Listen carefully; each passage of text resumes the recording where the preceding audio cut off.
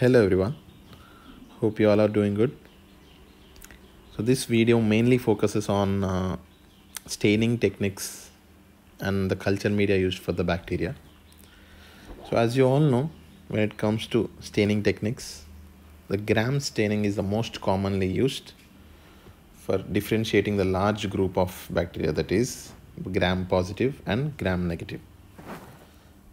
So here the procedure is important to know. So there are the 4 steps present in gram staining, that is application of the crystal violet, which is the first step, that is primary stain. So crystal violet is a purple dye which is used, and the second step in gram staining is application of iodine, which acts like a mordant, that means fixing the primary stain. So it fixes the primary stain. And after the application of primary stain, that is crystal violet, and the secondary step, that is application of iodine, the alcohol wash is done, which acts as a de-staining procedure, that is decolorization. And the last step is application of counter stain, that is safranin, which is pink in color. So the summary is the bacteria which retains the primary stain, that is the crystal violet, are considered to be gram positive bacteria, and the bacteria which loses the primary stain and takes up the counter stain is gram negative bacteria. So here you can see in the bottom of the slide the view of gram positive and gram negative bacteria on the microscopic slide. So the bacteria which retains the primary stain color, that is purple, that is crystal violet, is considered to be gram positive, whereas the bacteria which is pink in color, which takes up safranin, is gram negative bacteria. So the reason for gram positive bacteria which doesn't get decolorized is the thick peptidoglycan layer. So that the thick peptidoglycan layer makes it retain the primary stain, that is crystal violet, so that it appears purple or blue in color, whereas the gram negative bacteria does not have thick peptidoglycan layer. It loses the primary stain and takes up the counter stain, that is safranin. So these are the examples of gram positive bacteria only. So this is the mnemonic for gram positive bacteria, that is strange Steffi's act list entered my new carry bag, is the mnemonic for remembering gram positive bacteria examples. So the bold letters, that is dark black letters, represent the bacteria. So strange for streptococcus, staphylococcus, act for actinomyces, list for listeria, entered, that is enterococcus, my for mycobacteria, new for pneumococcus, carry for corynebacterium, and bag for bacillus. So strange Steffi's act list entered my new carry bag is a mnemonic for gram positive bacteria. Moving on to the other staining technique, that is acid fast staining, also called as Ziehl-Neelsen staining procedure. So in this, it is also included with 4 steps, that is application of primary stain, that is carbonylfuscin, and instead of using iodine, here the slide is heated, which acts like a mordant, that is fixative. So application of heat is an differentiating step between gram staining and acid fast. And the third is the same, that is application of acid alcohol, which acts as a decolorizer. And the final is application of methylene blue, that is counter stain. So acid fast bacteria are mainly done for mycobacterium. The reason for that is because of the presence of mycolic acids in the cell wall. So high amount of mycolic acids present in the cell wall. So that's why gram staining is not preferred for mycobacterium. Acid fast staining is preferred. So the summary of this staining technique is the acid fast bacteria, because of presence of high mycolic acids, they do not get decolorized. They appear bright red in color, whereas the non-acid fast bacteria takes up the counter stain, that is methylene blue. So here is a clear picture of gram positive, gram negative and acid fast bacteria. So here you can see gram positive bacteria has a thick peptidoglycan layer, whereas gram negative bacteria has thin peptidoglycan layer, and the important feature of gram negative bacteria is presence of outer membrane. And acid fast bacteria, you can see presence of high mycolic acid content.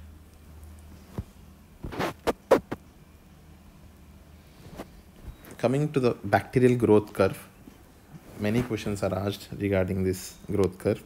So there are 4 phases in bacterial growth curve, that is lag phase, logarithmic phase, stationary phase and death phase. So the important events occurring in these phases are very important. So the events that are occurring in the first phase, that is lag phase, are adaptation of the bacteria to this environment, and the maximum cell size is attained by the bacteria by the end of this lag phase. Whereas the second phase, that is logarithmic phase, is also called as exponential phase. Here the cells are stained uniformly and the bactericidal drugs are more active in this logarithmic phase. The third phase is stationary phase because there is zero growth rate, and the important feature that happens here is the sporulation. And the final phase is the death phase, that is the phase of decline, and the involution forms are more common in this death phase. So please remember, lag phase, logarithmic phase also called as exponential phase, stationary phase also called as zero growth rate phase, and death phase also called as phase of decline. Moving on to the culture media. So culture media, you need to remember the media name and the bacteria example. So the main uses of culture media is, the primary use is to identify the bacteria, that is cause of infection from a given clinical sample. So if you identify the perfect bacteria given in the clinical sample, the clinician can suggest the proper drug against it so that the proper treatment can be given. And it is also used to study the characteristics and the properties of the microorganisms. And last but not least is to prepare biological products like vaccines. So these are the 3 types of culture media. It can be either solid, liquid or semi-solid. Please remember, solid consists of agar. So if you add 2% of agar to the culture media, it is considered to be a solid media. If there is no agar in the medium, it is considered to be liquid medium. And if there is less concentration of agar, like 0.2 to 0.5, it is semi-solid. So whenever there is agar mentioned in the given culture media, that means it is solid in nature. Whenever there is broth mentioned, it is liquid in nature.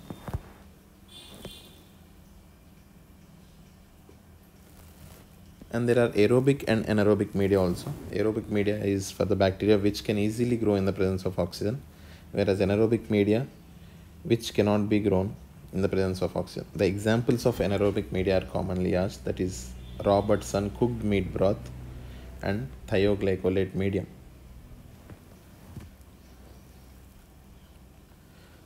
Coming to the classification, so culture media classified into simple, complex and synthetic media. So simple media, the examples of simple media are nutrient broth or nutrient agar.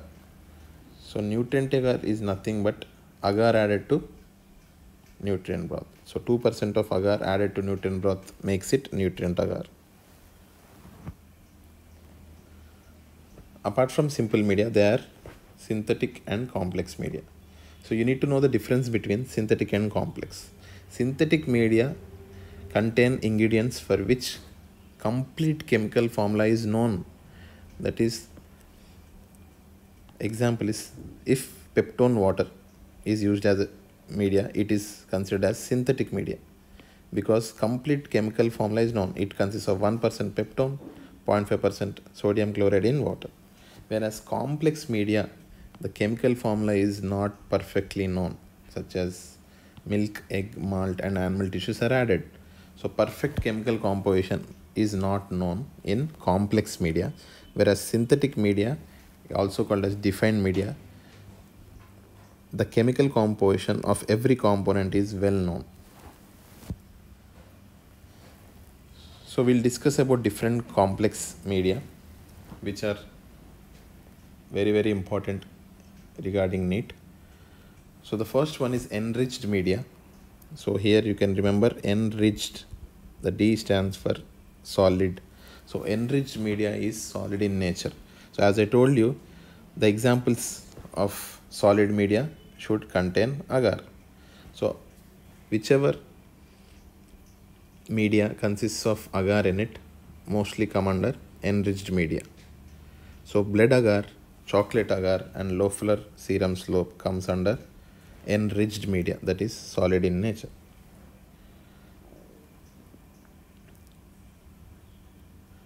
So difference between blood agar and chocolate agar.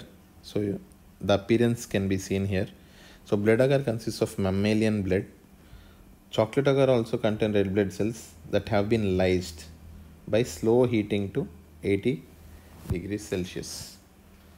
So blood agar is mostly used to detect the hemolytic pattern of the bacteria. Very important. So blood agar is a agar used for detecting fastidious organisms or to isolate them and to detect the hemolytic pattern of the bacteria. So this is the hemolysis pattern. So there are three types of hemolytic pattern. You can see beta hemolysis, alpha hemolysis and gamma hemolysis.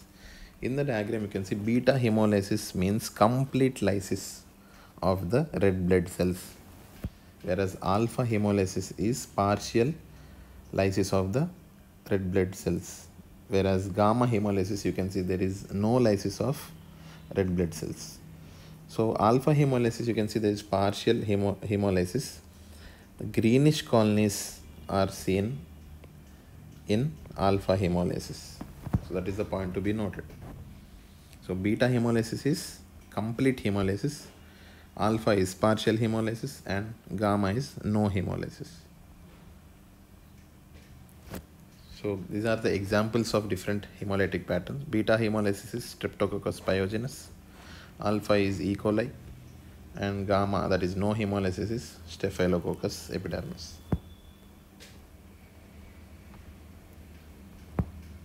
Moving on to the second complex media, that is enrichment media. So enriched media is solid in nature, whereas enrichment media is liquid in nature. So it is also called as liquid selective media. So as I told you, if it consists of broth, if the example consists of broth in the name, it is considered to be liquid in nature.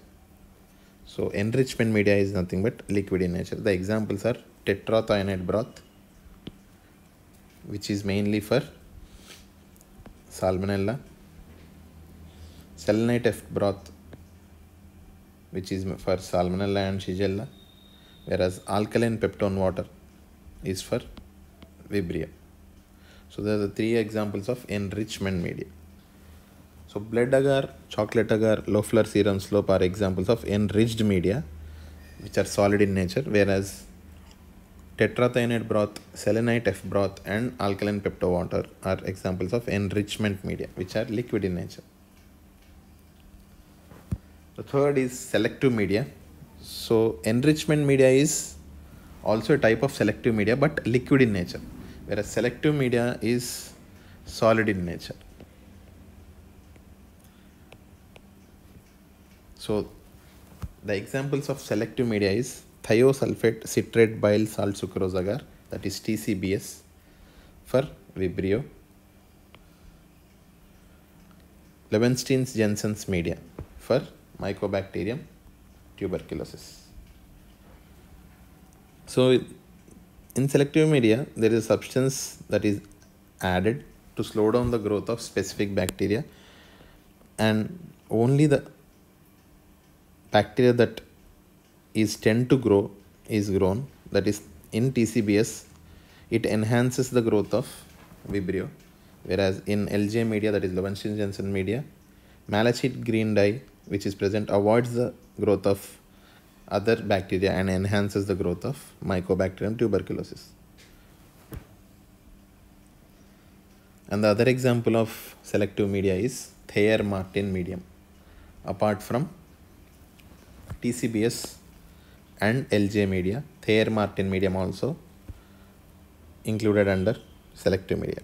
So Thayer-Martin medium is nothing but, as you can see in the diagram, it is a chocolate agar with added vancomycin and nystatin, that is antibacterial.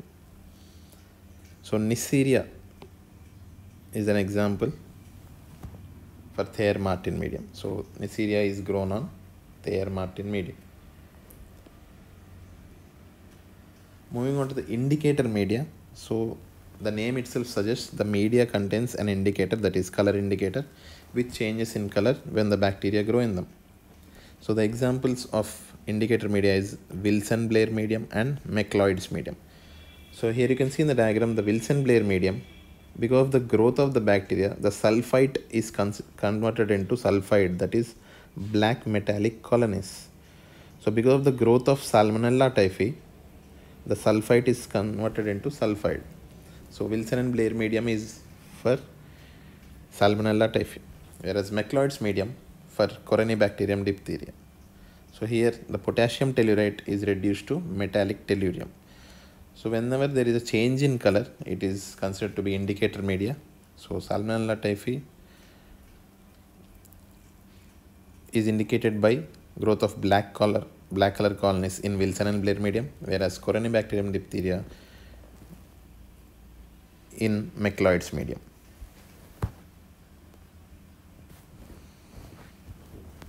And differential medium, so it is used to distinguish between the bacteria, that is lactose fermenting or non-lactose fermenter. So McConkey's agar is an example for differential medium. So here you can see the lactose fermenting bacteria appears pink in color, whereas non-lactose fermenters appears colorless. And the final culture media is transport medium.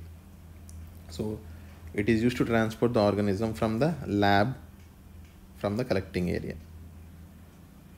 So the examples of transport medium is Carey-Blair for Salmonella, Shigella and Vibrio, whereas Stewart's medium for transportation of gonococci. So it is used to preserve the particular type of bacteria and also prevents the growth of unwanted bacteria during the transport from the collecting area to the laboratory. So the examples are Carey-Blair and Stewart's. Carey-Blair for Salmonella, Shigella and Vibrio, whereas Stewart's medium for gonococci. And there are specific media for fungal growth. The main and most commonly used is Subero's glucose agar or Subero's dextrose agar and inhibitory mold agar. These two are important for the growth of fungus. Most commonly asked question is Subero's dextrose agar or Subero's glucose agar. They are related to the fungal growth.